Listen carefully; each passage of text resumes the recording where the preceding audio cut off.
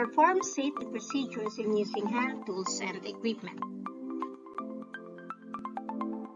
To maintain the quality of work produced by an illustrator, the tools he or she uses must always be at their optimum condition.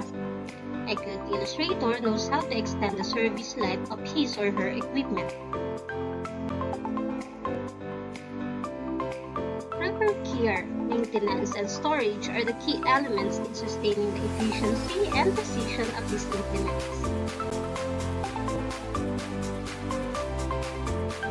The following are common good practices in handling and caring for tools and equipment. 1. Keep hands free from dirt and dust before drawing. 2. Maintain the cleanliness of working area, especially the working table. 3. Avoid dropping your tools and equipment.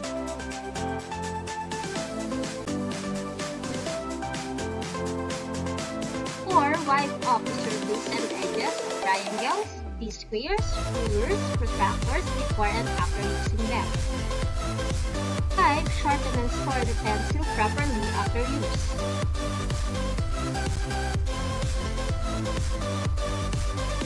6. Find or create an organizer where you can hang or store the tools. 7. Have a separate container for each type of tools. 8. Keep drawing sheets in plastic envelope to protect them from dust and dirt.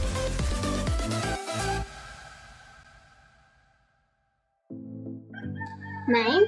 Pencils should be sharpened whenever they show sign of dullness. 10. Use the tools only on the job that they were intended to be used. 11. Clean the tools every after use.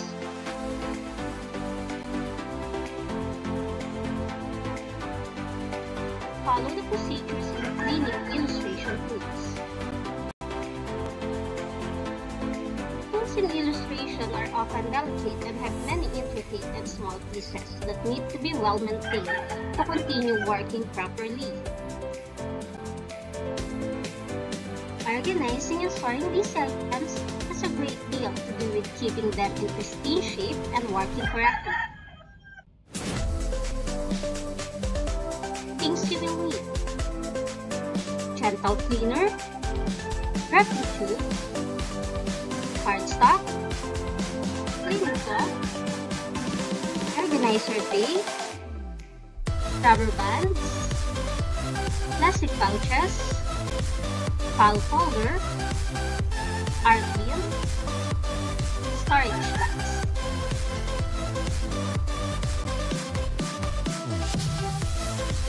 Lay out all the wrapping tools that you use and separate them into piles of like items.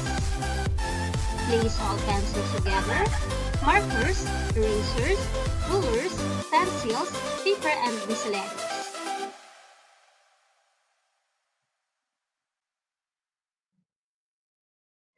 Using the cleaner, spray the cloth and wipe down supplies that have residue on them. Pencil markers, stencils, and rulers often retain oils on them from fingers.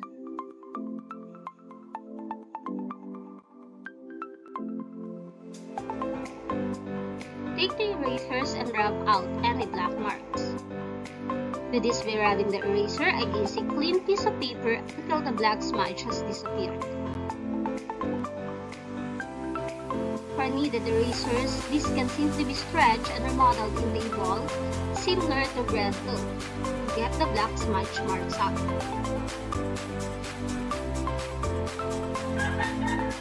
Run your hands through your dropping brush to remove any loose debris. Then wipe it down with a cleaning cloth to remove any residue from the handle.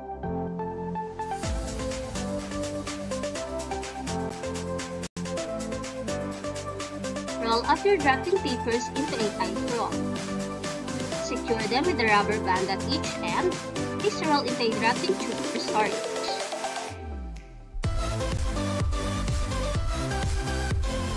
Place the pens and markers into the long slots of the organizer tray. Place the erasers into the smaller cube slots. Fill in with any other drafting materials such as lead refills, push pins, paper clips, small rulers, and mounting stickers.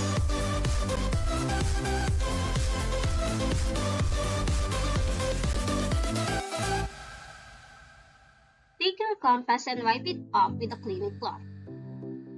If it is going to be stored in the organizer tray, pin the compass down until it is straight. If it has its own case, then wind it to the size the case has set for it to be stored and place it into the box.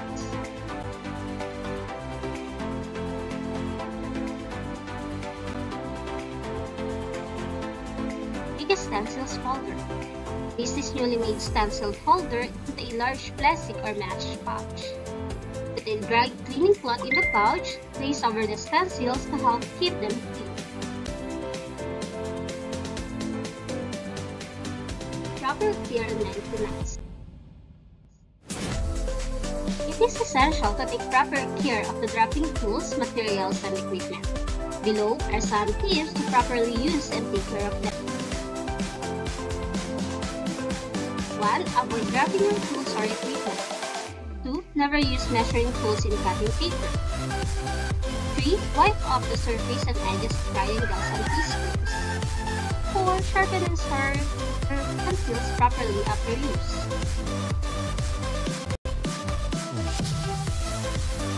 5. Find arrange and organize wherever you can hang your measuring tools. 6. Have a separate container for making tools. 7. Keep your drawing sheets in a plastic tube to protect them from dust and dirt. 8. Never lend or borrow drafting tools and materials it may. Hand tools and equipment are subjected to different levels of abuse while in use. These abuses may result in the tools being dirty, loosely connected, or even damaged. Before using any tool or equipment, it is a must that they be inspected properly to ensure that they are operational and safe.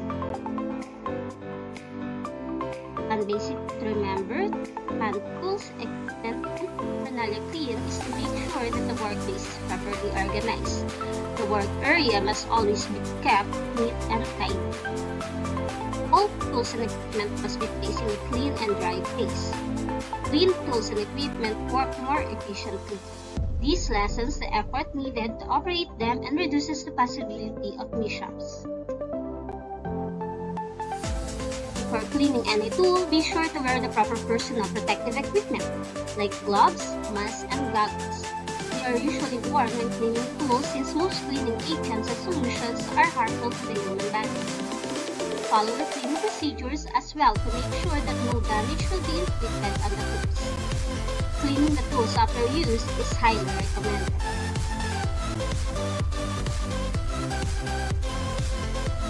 Identify malfunction, unplanned or unusual events, and report the proper agent. Malfunctions and other unplanned and unusual events may not be fully eliminated, but it can be surely minimized. Listed below are some of the malfunctions and other unplanned and unusual events when using the different tools in completing job requirements. 1. Pencil leads might break when used improperly or force is used while drawing. 2. Unwanted spilling of paint on the floor or on the canvas or paper. 3. Chip on ruler or triangles. 4. Pencil or pen could be damaged or unusable when fell on the floor.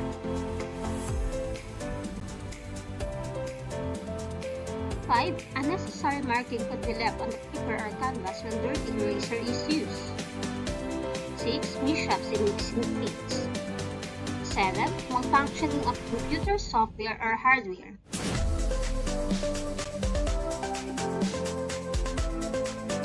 Proper repair and inspection report of the hand tools, drawing, instruments, equipment, and paraphernalia received in technical drafting. Follow procedures in preparing an inspection report to the proper custodian.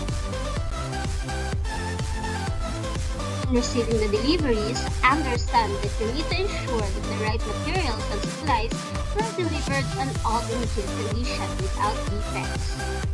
When you receive a shipment, ask the shipper the following questions. Is it for me? Check the delivery receipt for the consignee's name and address. If your agency has more than one location, make sure the goods are for this exact address. Check the freight to see if it's the same as described on the delivery receipt. Look at the label on each item to make sure the shipment belongs to you.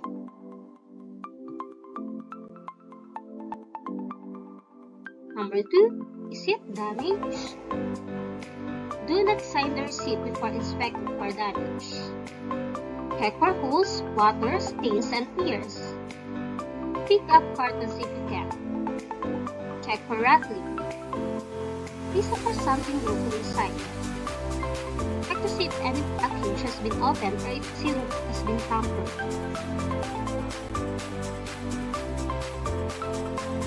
Number 3. Is the piece count correct?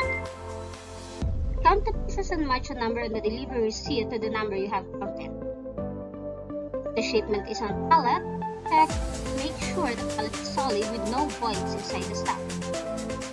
If the shipment is shrink or stretch wrap, make sure the wrap hasn't been cut and pieces. Sign only for the type of receipt, for example, 2 pallets. Don't sign for the number of packages that are supposed to be on the pallet. However, if time permits or the pallet is not banded or shrink wrapped, count the packages and only then sign for the number of packages.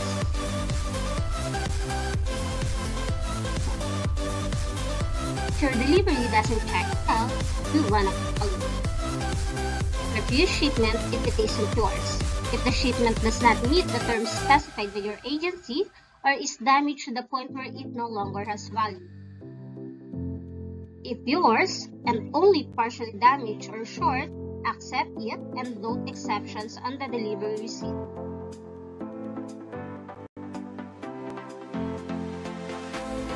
How to note exceptions. For the damage notations, be specific. Describe the damage accurately. Pinpoint the locations of all defects.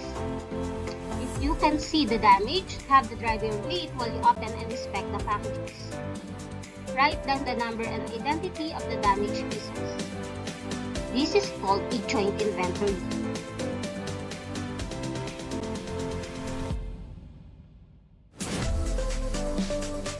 The shortage notations. If part of the shipment is missing, write the number of pieces actually delivered on the delivery receipt and circle it. Then write down the number of pieces missing and note them as short.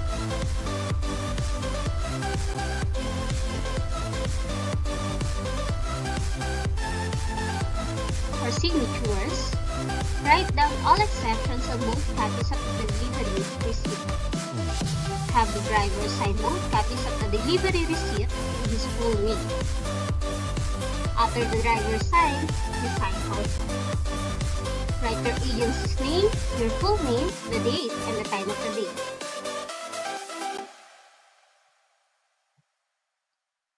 Follow these steps when requesting an inspection. 1. The receiving person is responsible for requesting the courier to inspect the damaged goods and packaging. The formal request should be made by phone right after discovering any loss or damage.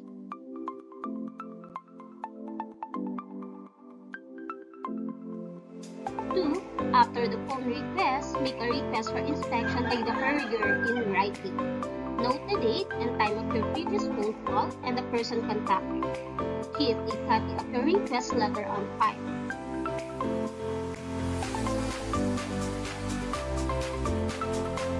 3. Once contacted about damage or shortage, the courier may waive inspection and tell you so. If so, write down the name of the person who waived the inspection and the date and time of waiver. Then conduct your own detailed inspection. Write up your findings in a report and attach it to the file. If you can, take photographs to confirm your inspection report. questions?